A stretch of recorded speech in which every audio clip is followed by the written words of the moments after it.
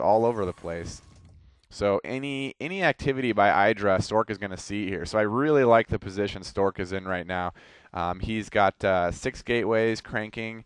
I'm sure he's going to be able to put up some more gateways right now. He has got a Templar Archives up, and he's making his first push into the Terran base. I think he's going to find Terran has far too many siege tanks for him to handle at this point, as well as the fact that he almost lost his observer there to that turret. Oh, and I have to sneeze. Whew, it's right on the border. Anyway, so Stork continues to produce a lot of Dragoons, pretty light on the Zealots, and I haven't seen any shuttles yet for those Zealot bombs, but I am seeing the Templar Archives now, so I'm not sure if we're going to see Dark Templars or what he's planning on doing with those so far, as there's nothing researching at the Templar Archive, so I'm not seeing any Storm or anything researching yet. And all the while, he is walled in the upper right-hand corner and throwing up a photon cannon behind there so he can avoid some of those vulture harassments. The vultures did get over there just in time to catch that cannon, though, but Stork, of course, saw that with one of his observers, and was able to get a whole bunch of goons over there to counteract the offense that Idra was trying to do with his vultures there. So trying to kind of harass around the map with those 2 vultures, but I don't think those are going to prove to be very effective, considering Stork has a nice blend of defense or unit groups all throughout the map here. Meanwhile, Idra does have that second expansion, but Stork has a clear view of it with that observer that's still up there. Continuing to produce out of, looks like, 6 factories now. So we got probably 4 factory vultures and 2 factory tanks, and then he's throwing up another factory here.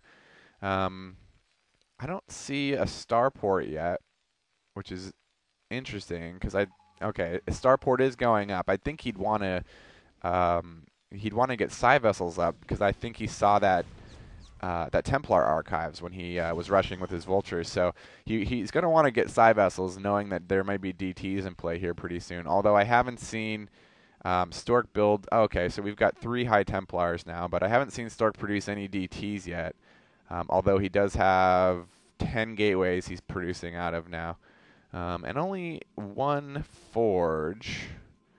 And with this economy, I would sort of expect to see maybe more forge here, getting the upgrades a little bit quicker if he's going to be going solid melee. Looks like he's really only interested in producing ground units. He hasn't really produced any other higher tier structures yet. So he's got a Stargate coming in, so maybe he's going to throw out some Corsairs, or maybe for D-Web, or maybe he's going to bring out carriers, but probably not from 1 Stargate there. So probably Corsairs or Arbiters.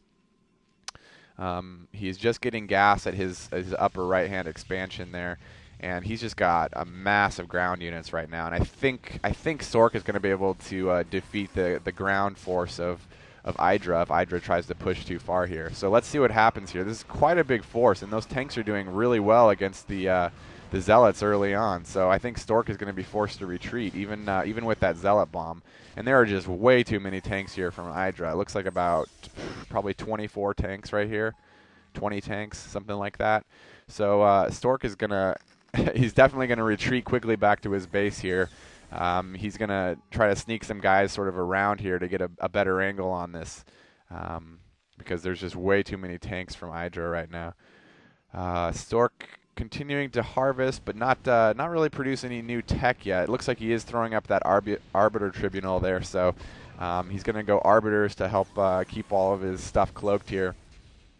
Coming around the other side to keep Idra on his toes. He obviously doesn't want all those tanks going on the offense, so he wants to kind of keep Idra tied up by moving those goons back and forth and picking off what he can, as Idra continues to push his force toward Stork's base. This is going to be an interesting battle here as he continues to push this many tanks towards Stork. I like what Stork did there, just bringing in the Zealot bomb to keep those tanks sort of busy, and able to take out a couple tanks with just a few Zealots just from friendly fire there. So that was a nice maneuver.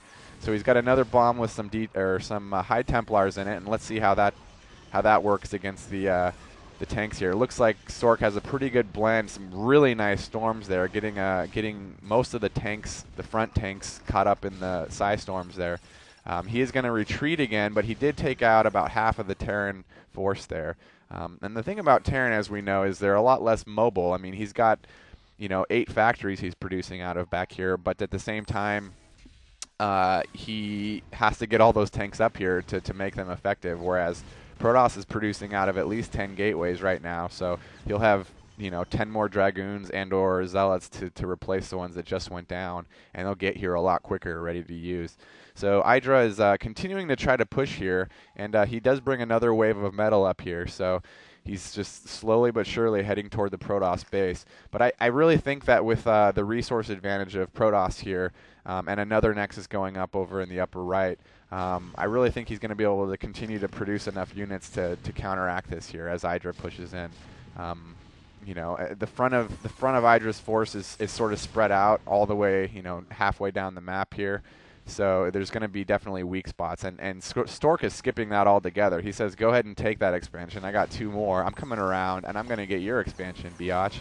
So Stork rushing in around to that second natural, and as I mentioned early on in this game, the second natural is a little bit more difficult to defend because there's 2 wide access points, and Stork really doing a good job of taking advantage of those in this game, keeping Idra on his toes. Every time he goes around and sort of picks off piece of Idra's second expansion there, Idra is forced to kind of go back and defend and lose a little bit of focus on his front attack here. So Stork does have his first Arbiter out, so this is going to be interesting to see what he does here. I don't know if he's got Stasis Field or what he's researched for it yet, but he's continuing to produce another Arbiter out of that starport, or Stargate rather. And he's just finishing up his Nexus in the upper right-hand corner as well.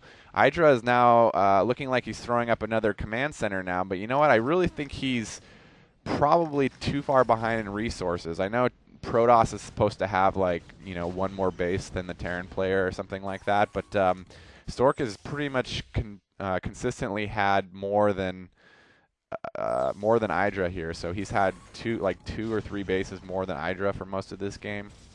And I think that shows in the blend of his ground force here. And what else shows is the fact that now that he's got an Arbiter and DTs and such mixed in there, big trouble for Idra because, like I said earlier, he never produced his Psi vessels. So he's got a science facility, but he doesn't have a control tower there.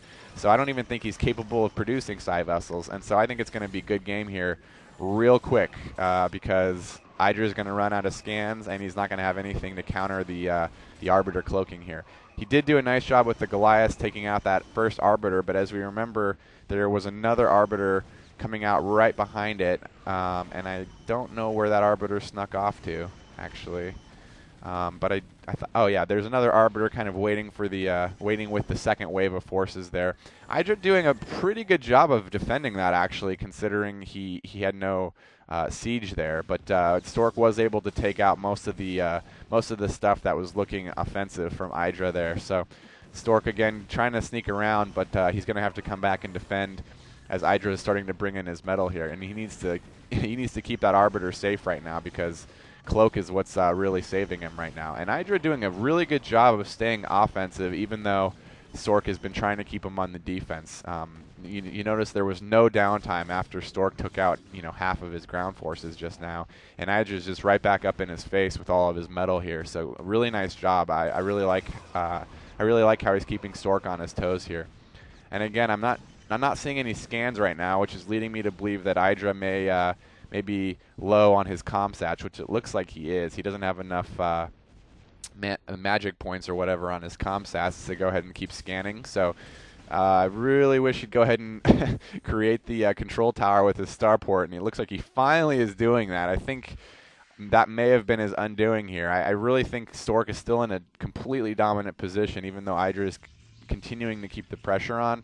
Idra hasn't contested these bases over here on the right of Stork at all, so Stork definitely has the financial advantage.